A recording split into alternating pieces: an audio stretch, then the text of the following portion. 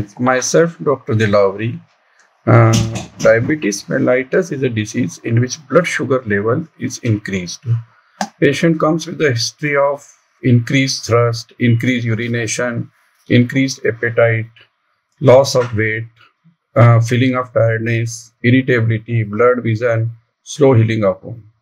On normal range is in fasting blood sugar 70 to 110 milligram percent. BPBS is 110 to 140 milligram percent. On examination, blood sugar level increases, and it can be prevented by healthy food, like which is lower in fat and high in calorie, higher in fiber. Best investigation is fasting blood sugar, PPBS, and HbA1c. HbA1c is a test in which we can detect from how much time patient has diabetes. Treatment depends upon the type of diabetes mellitus. Type 1 diabetes mellitus, which usually occurs in the younger age, insulin is the drug of choice. In type 2 diabetes mellitus, oral hypoglycemic agent is the drug of choice.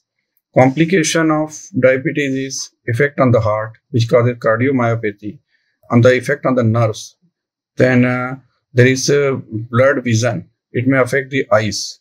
And there is renal complication also. There is numbness, tingling in the foot and hands.